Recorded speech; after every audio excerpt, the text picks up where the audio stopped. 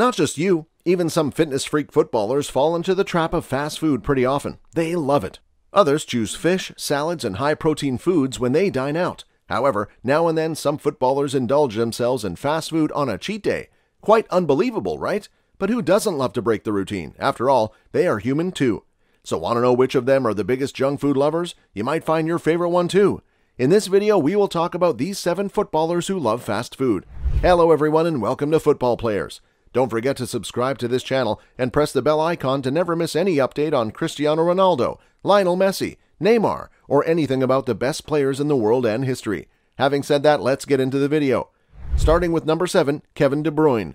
After his recent another fantastic performance in Pep Guardiola's team against Aston Villa, you might argue Man City's Belgium star earned his fast food fix. He took his wife and kids to McDonald's after the last whistle, chronicling his journey on TikTok. He seems to pick up a pair of Happy Meals in the footage. There is no proof that he stole a few chips from them. Next, moving on to number 6, Eden Hazard. Consider the ex-Chelsea playmaker Eden Hazard, another Belgian great. He is often mocked for his weight at Real Madrid, admitting that he enjoys the occasional bun. But after being substituted off by his team during a game against Turkey in 2011, he stormed out of the stadium and was afterward seen eating a burger. The horrific images were widely circulated in Belgian tabloids, prompting manager George Leekens to impose a 2-game suspension for the star's lack of professionalism. Number 5, David Beckham. David Beckham may have retired in 2013, but he shows no signs of slowing down and remains slim. Given his fondness for fish and chips, this is very remarkable. He once shared a platter of food with a Savoy, fish, and chips, as well as a loaf of bread and a large bottle of ketchup while watching a Champions League match. Of course, the curry sauce could not get overlooked.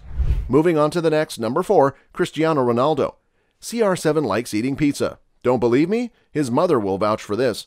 Dolores Aveiro stated on Portuguese television last year, "My son likes pizza as well. He eats one once a week, but he follows it up with a lot of sit-ups." Ronaldo had previously stated that he enjoys eating pizza with his son, Cristiano Jr. He asserted that it only occurred sometimes and not to make life monotonous. Ronaldo's rigorous diet has influenced the diets of his new teammates, with Lee Grant recently admitting that sweets are no longer on the menu at Carrington. However, Ronaldo's countryman Fonte has debunked the misconception that the striker abstains completely from junk food, stating that the former Juventus star has days when he eats anything he wants. When asked if Ronaldo's stringent program inspires his teammates, 100%, the Lille defender said. "We always keep an eye on what he's eating and doing." He also stated, "You know he's the best, and you want to do whatever he does because he must be doing something right." Obviously, he eats nice and clean on the whole, wonderful quinoa and all those good things. He eats a lot of eggs, sweet potatoes, and broccoli. But like everyone else, Ronaldo has his vices and has junk food days. Fonte claims that when on overseas duty, the forward invariably orders bacalhau, a classic Portuguese dish consisting of dried and salted codfish garnished with potatoes, onions, hard-boiled eggs, olives, and olive oil. After games, he supposedly enjoys steak and fries and fried eggs. The center defense explained why Ronaldo succumbs to temptation when on international duty, describing the Portuguese national team's food as amazing. "Be cautious when you travel to the national team because you'll be fatter when you go back," he joked. Ronaldo re-signed for United in August and has already made an impact on the team, scoring 5 goals for United this season. But the man who is so conscientious about maintaining himself in peak shape is already having an impact on his behavior off the field.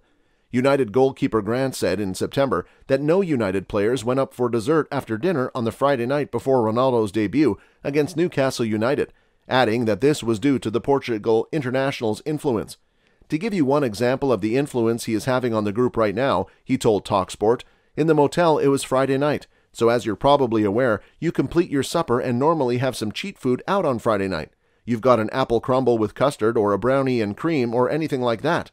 According to him, no one touched the apple crumble and custard, and no one went up for the brownie since everyone was seated. What has Cristiano got on his plate? It was certainly the cleanest, healthiest dish you could imagine. Gran said, "It amused me that not a single player dared to stand up and eat the junk food that had been placed out.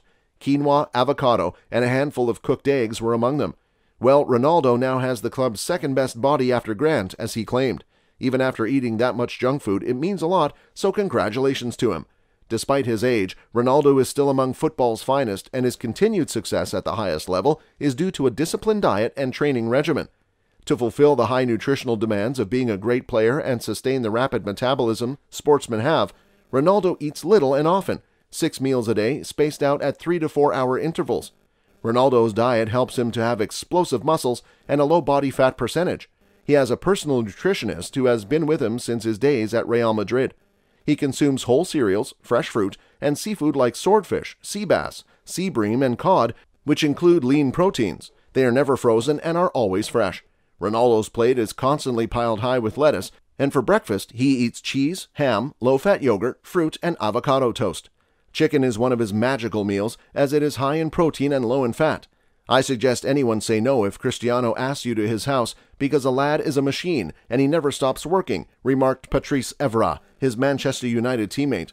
I went there and was exhausted from training, but there was a salad and chicken breast on the table, as well as only water and no beverages.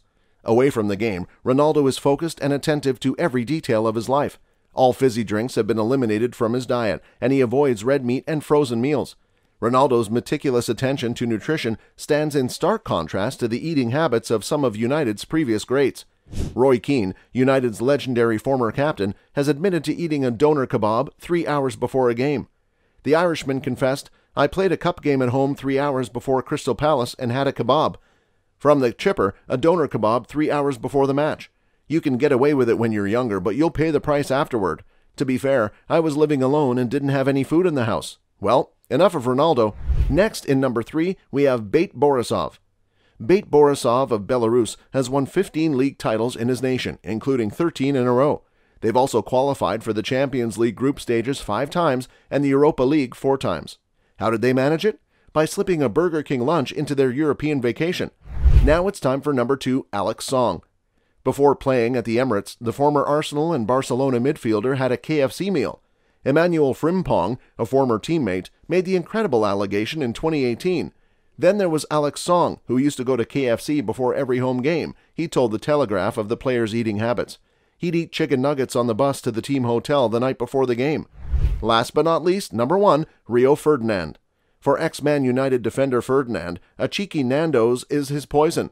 He's even got himself a fancy Nando's high-five card, which allows the former England star free grub for him and his pals.